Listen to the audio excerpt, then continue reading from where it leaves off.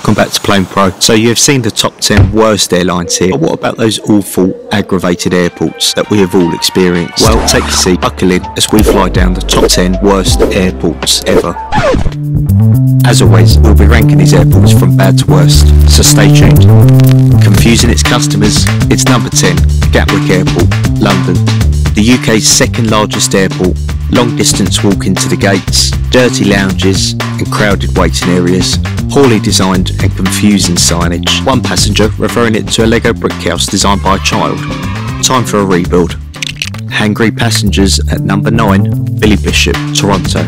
Also referred to as Toronto Island Airport. It seems you are deserted here. After going through its tunnel to get to the airport, it is simply too small for comfort. You will find a complete lack of food and beverage options. Passengers' frequent complaints being incredibly poor customer service.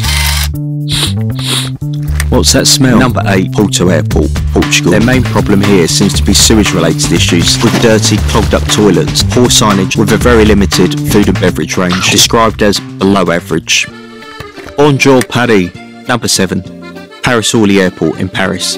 It seems they have quite the opposite problem of Billy Bishop Airport. Plenty of food on offer here, but you are going to need some extra euros to dine here. Overpriced, expensive food with rude staff seem to be a common theme.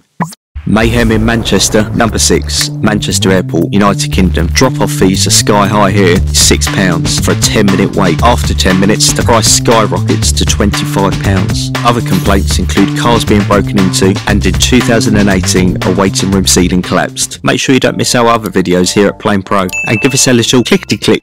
Service without a smile. In at number 5, Malta International Airport. This overcrowded airport cannot seem to keep track of its customers' luggage, no communication or quality customer service, and the management here described as slimy, smoking up a stink. Number 4, Henry Coandă Airport, Romania. Airport lounges are reported to be filthy dirty, old and tatty.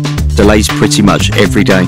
Bad lack of signage, and encroach in designated smoking areas throughout the terminal. There are dozens of taxi touts too, ready to rip you off. Get into line, it's number 3, Eindhoven Airport, Netherlands. No one likes waiting in queues, but if you do, make sure you fly out of here. Snaking lines of passengers are constant, missed flights and medical emergencies, with people fainting because of the waiting times. Check-in desks and security checkpoints closed, ignorant staff and management described as a bunch of amateurs. Hell on earth. Number 2, Kuwait International Airport. Where shall we start with this one? Airport staff described as racist and rude with no values or ethics. Passengers' belongings being confiscated and kept by staff. Congestion inside and outside of this airport is a complete disaster. Broken and missing signage. Facilities including toilets and eating areas littered with rubbish, rot and grime. It's hotting up at number 1, Lisbon Airport, Portugal. Lack of seating throughout, business lounges compared to school cafeterias, disorganised staff and management, little to no signage, passengers' luggage being stolen. During summer months, the airport is stifling hot with no air conditioning. Airport layout described as a maze, overpriced food and drink. The place is a chaotic mess that could only be best described as a What do you think of our top 10 worst airports? Who do you change on our list? Thank you for watching. Watch more of our videos here and subscribe for the latest.